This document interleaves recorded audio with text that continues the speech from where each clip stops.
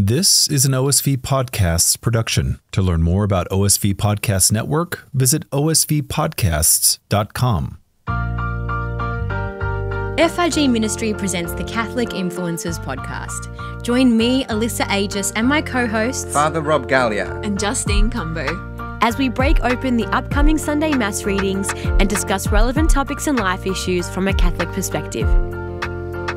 For a shorter, more reflective explanation of the Gospels, be sure to check out our sister podcast, Catholic Influencers, Father Rob Gallia Homilies. The final episode of the season. No way. I can't believe it. Yes, we hopefully inspired you this season.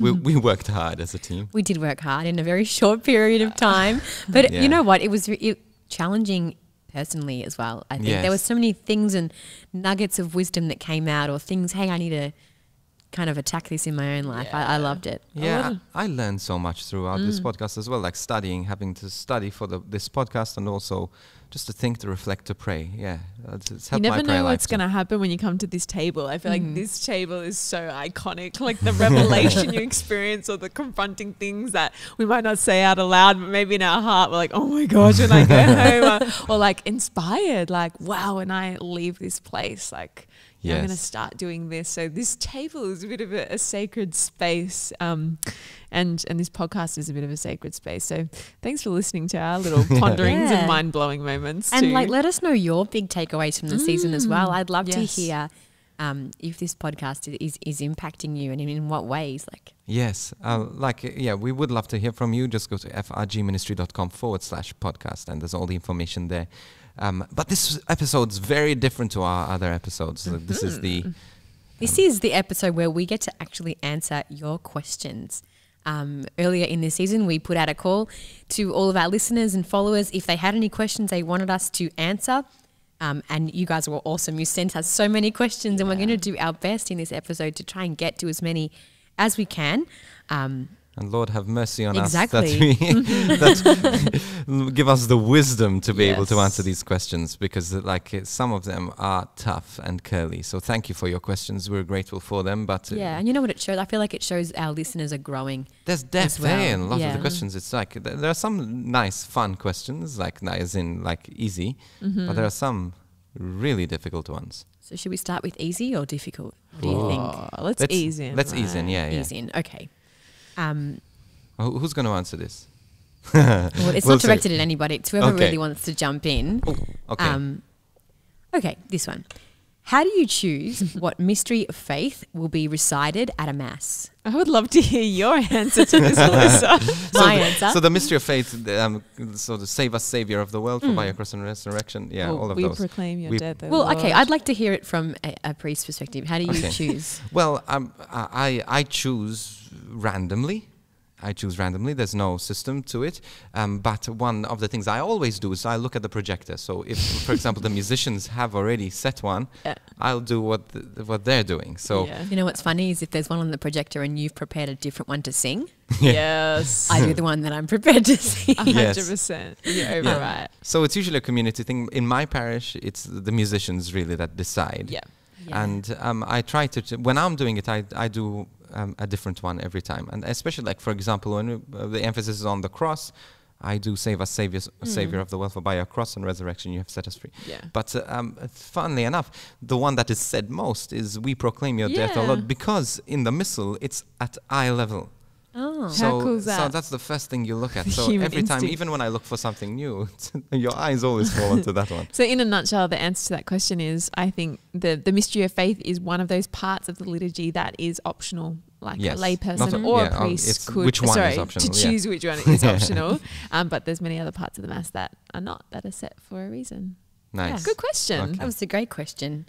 All right, I'm going to go with a really light question now. How hard is it to make an episode of the podcast? What goes into it? Ooh. Well, it starts with studying. You've got a lot of studying. Well, no, actually, it starts with Alyssa. Over to you, Alyssa. No, I'm happy to explain the process. It involves, firstly, the three of us kind of get together and we read the scripture, and then we kind of discern a topic together. What else do we do next? We pick that topic and then we go off and study individually. But no, before that, even like Alyssa puts everything on our software, like online, and so everyone knows what's happening on what week categorized. and what recording, when it's getting released. The scriptures and the topics, the reality check. So there's a lot of administration work. And I love it. It's like my Alyssa dream loves job. this, yeah. I love admin. So we do that. We pick the topics. We study individually. We come together. But before we hit that record button, the three of us, like Justine said, this table, we have a discussion on the things that we've learned, the things we want to bring up in the podcast. Then we pray together. We pray. And then we just press record. But when you press record, there's like, I use a roadcaster here, so like there's a lot of buttons to press. But if you see what we're seeing, there are 4 video cameras in front of us. So and then once we've recorded this, then there's a lot of work. It gets still sent after off this to our be producer. edited, yes. And then after that, it gets sent back to us and we upload it to all the different streaming platforms, upload it to YouTube, and then we prepare the social media content. So there's a lot that goes into each episode. And so even like after this, I'll be uploading for another 2 hours, just content, like to our producer, videographer. Like, there's a lot of data. So we end up with each episode with about 90 gigabyte of data to upload per Some episode. very patient person has to wait around in the warehouse while all that data gets uploaded. Yeah, so we love you. Rob, We do it because we love you. Okay, next question.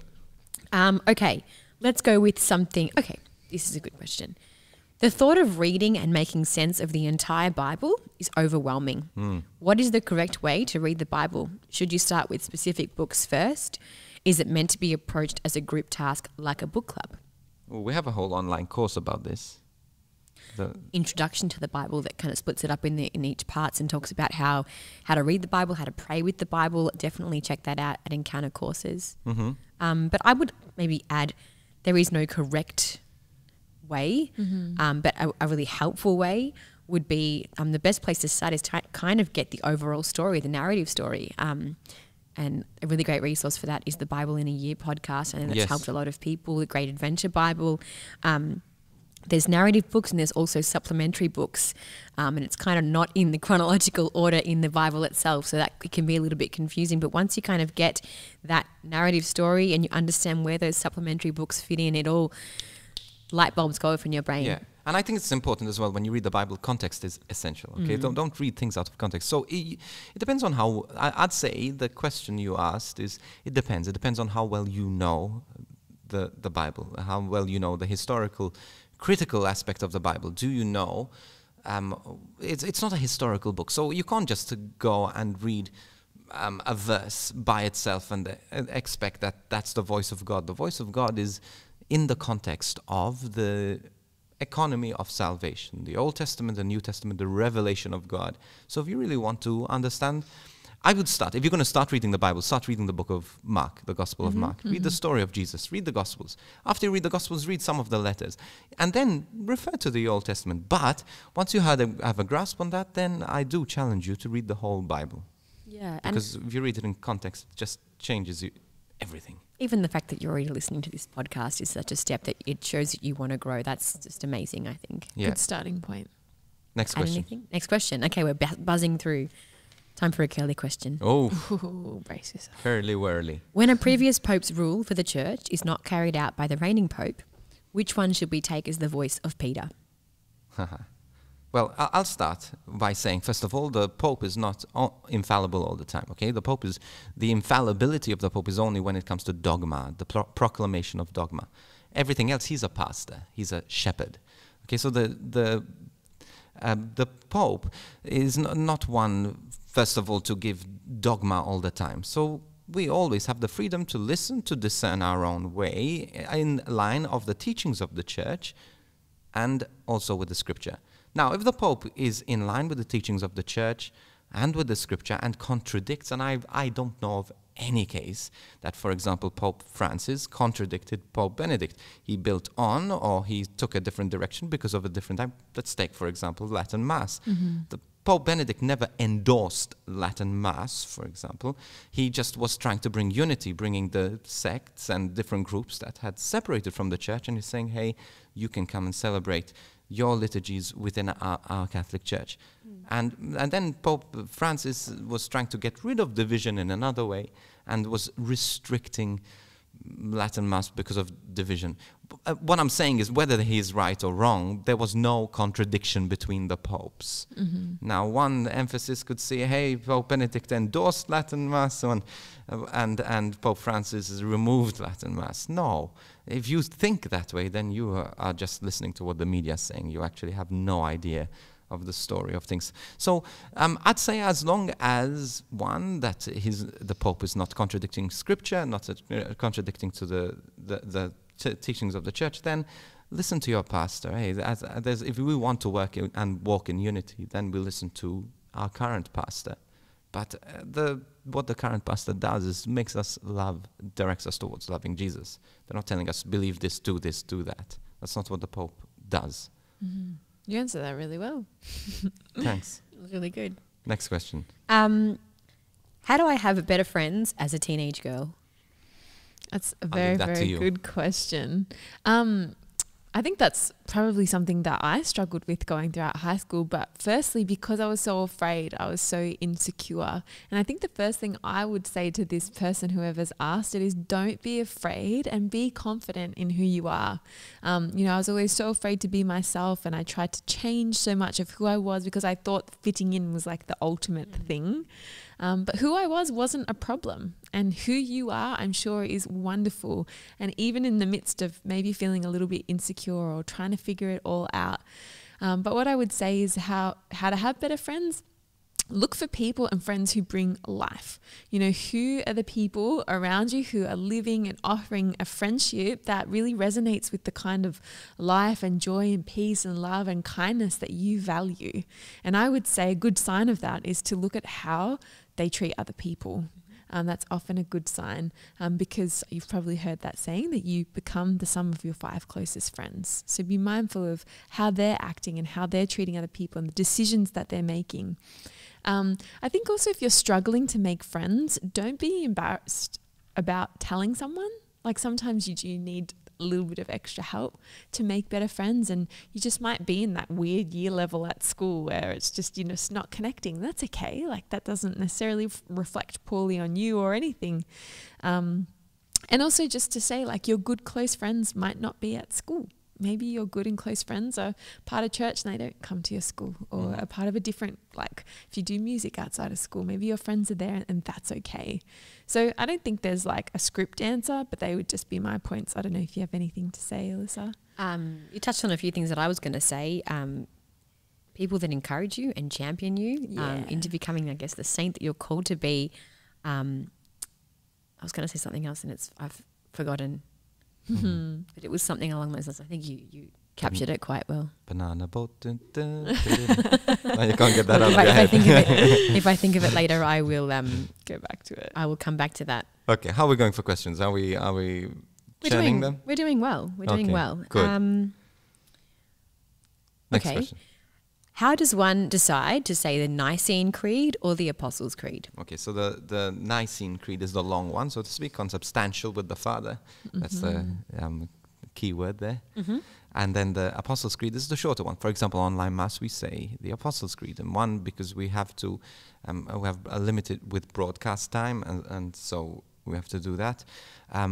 But I think there are, Justine, why don't you, I'd rather it comes from you, and then I'll just... all I was going to say is there's no strict rule of you must say this one at this particular time. I think they both assert and uphold the same thing. One is just a shorter version and one is a longer version. So I think there are recommendations about which you are to say, but I think it's up to the discretion of the priest. Yeah, the discretion of it's generally the discretion of the bishop's conference. So bishop's conference can decide, you can choose whatever you want, or else it can say, no, I want you to say the Nicene Constantinople Creed. You have to say that one. But like in Australia, my diocese, for example, says that we can choose whatever we want. However, if you look at the actual missal itself, there's a rubric. So the rubrics is the red letters between the actual prayer. So the priest actually has instructions like lift your hands up, put your left arm down, put your right arm up, or whatever. And that doesn't have that much detail, but it gives you details of what to do. And part of the rubrics says something interesting. It says it doesn't say that you have to say this, but it does say before the Apostles' Creed, it says, look, when at times of Lent, when there's an emphasis on the cross and the suffering of Christ, the Apostles' Creed, the shorter one, can be said. So in reading that, it's an assumption that the ordinary thing to say is the longer one, whenever possible. But there is no rule. One is no less than the other. Try and say consubstantial 5 times really fast. Consubstantial, consubstantial, consubstantial, consubstantial, consubstantial. Is it 4 or 5? 5. Great question. Really great questions. Okay, another question. How do I respond to jealousy? I was going to say, I think it starts with coming to a realization that God has a unique plan for your life, and that's different to other people. Yeah. And to really spend some time reflecting and thanking God for the things that you do have. And when when we realize our own gifts and we're truly grateful for them, we can begin to champion other people in their gifts as well. But still, feelings of jealousy come, and I would encourage people to maybe pray about what you're feeling and maybe ask God to help you to grow in this area of what you aspire to be like, or this person's really healthy, like God help me to be more healthy, and think of practical ways as to how you can. That was probably a really bad example, but rejoicing in the successes of others, and be practical as well. If you notice that something is bugging you, like really jealous, there's no harm in unfollowing them on social media or whatever until you calm down, in a sense. Yeah. So just in a sense be practical as well. Sometimes jealousy is something that we all experience. Just a little word from our sponsors. Encounter by FRG Ministry presents our online subscription package. As a member, you will receive digital on-demand access to Encounter's growing library of online courses. Encounter and Encounter Youth online courses cover teaching, devotional and practical elements of the Catholic faith to help individuals, teachers, students and parishes across the world grow in their faith and understanding of the Catholic Church and their relationship with Jesus Christ. Current titles include Knowing Mary, School of Prayer, Introduction to the Bible, the Mass and more, with new courses being added regularly.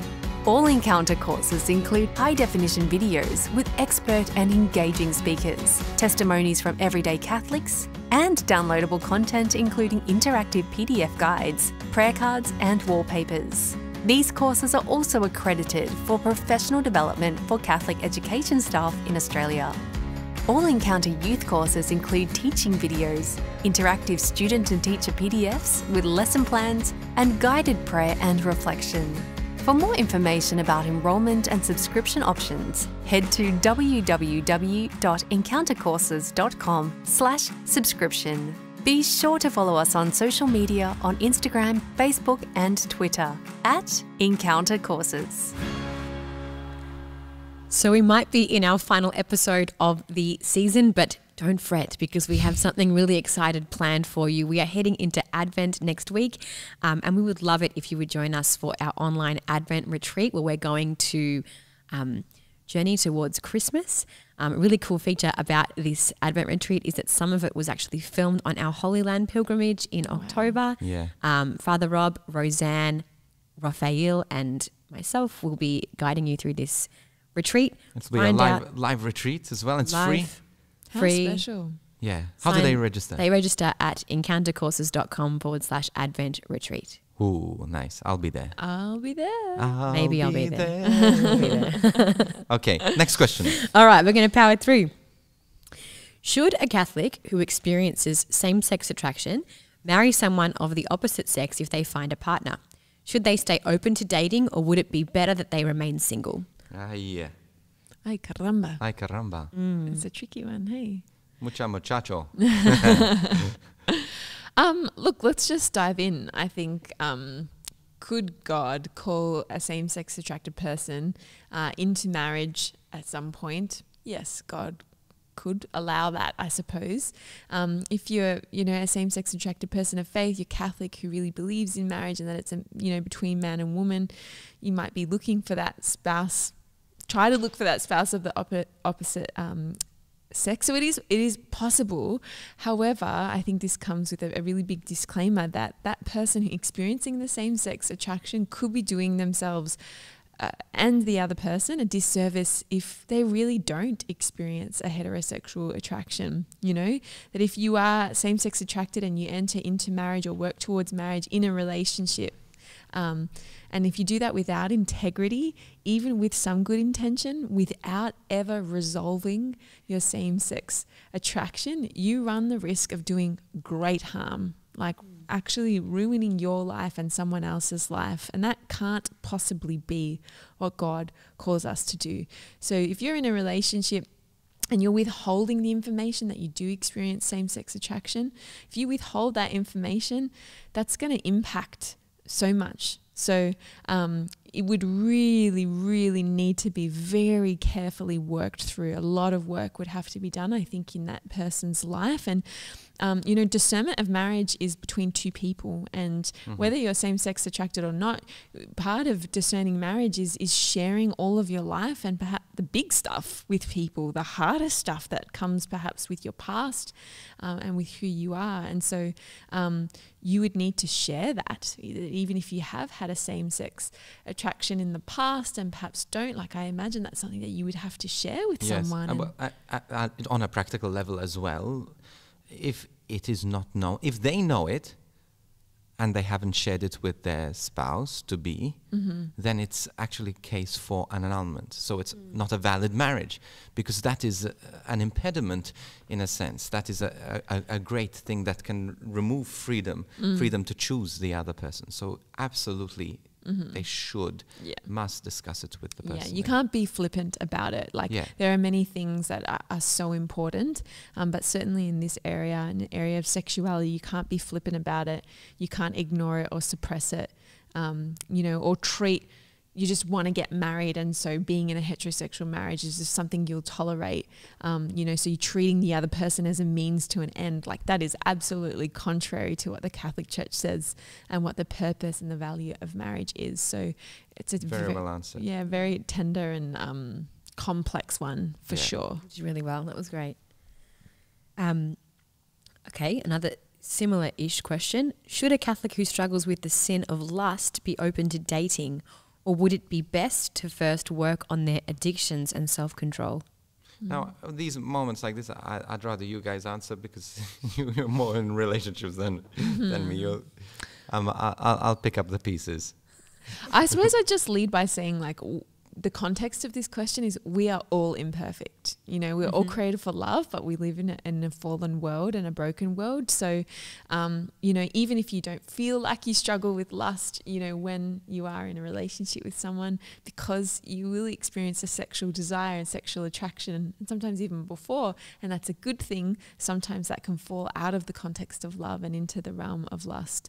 But to answer your question, yes, I would say it's a very good idea to work through that struggle of lust before you enter into a relationship, because your relationship with someone else should be grounded on love, knowing that you're going to be imperfect, but grounded on love. And what is love? That's such an important question to ask, particularly when we are speaking about love. Lust and love is to will the good of the other, to want their best, to desire their best, to serve them so that they can be their best. And lust is all about using someone for your own benefit. So lust is the opposite of love. So yes, I think working through it is important. And what lust looks like is different for a lot of people. If that expresses itself in a pornography addiction or an addiction to masturbation or a struggle, you know, getting help dealing with that and journeying through that and unpacking, you know, what has led you to that and what you're looking for and what perhaps has become disordered along the way is really important. And so help can be really specific in that way of... Yes. And it's not about going into a relationship perfect and all fixed. Yeah. But it's certainly not going to a place where you're in a place where you're going to destroy life and freedom. Totally. Yeah. Very well answered. I think that should be a very important question, and that you have a conversation about if you start dating someone, because it's a bit of a make or break. I know if I've ever dated, and as I am dating, that's something I actually talk about straight away with someone, about pornography and about lust and about masturbation. I I'm not even ashamed. I just know how important that solid foundation of love is. So I would encourage you to, again, not expect the other person to be perfect at all, and no one is perfect. This is not a Disney movie, but to have a real and honest, patient conversation with someone about that too. Yeah. Another theological question. Where did Moses and Elijah go when Moses was buried, then disappeared, and Elijah was swept up in a whirlwind? I thought the gates of heaven were opened when Jesus died for our sins. Did Elijah go up to heaven, body and soul? And did Moses go up to heaven? Well, I'll say this, that where Moses and Elijah didn't go was to a waiting room somewhere to wait for Jesus. Because if we think like that, you're losing the perspective of eternity. You see, our brains cannot think outside space and time. We cannot think. Now, when you die, you're out of space and time. You're not going to, even purgatory. They spend 100 years in purgatory. That's rubbish. That's anthropomorphism, basically. We are putting what we understand in a human level into the eternity, into the divine. We're creating God in our own image when it isn't so. So when you step out, when you die, you step into eternity. So there's no space and time. So today, yesterday, 1,000 years ago, 1,000 years time, that is all now. Now, we know for a fact that they could not enter into heaven without the cross of Christ. But who's to say that they didn't wait 1,000 years because they were out of time? So the event of the cross, even though it happened in space and time here on earth, in eternity, it is all now. It is all now. The moment you die, the moment the cross happened is all now. And we see this in the Eucharist. When we celebrate the Eucharist, we come to that place of the cross.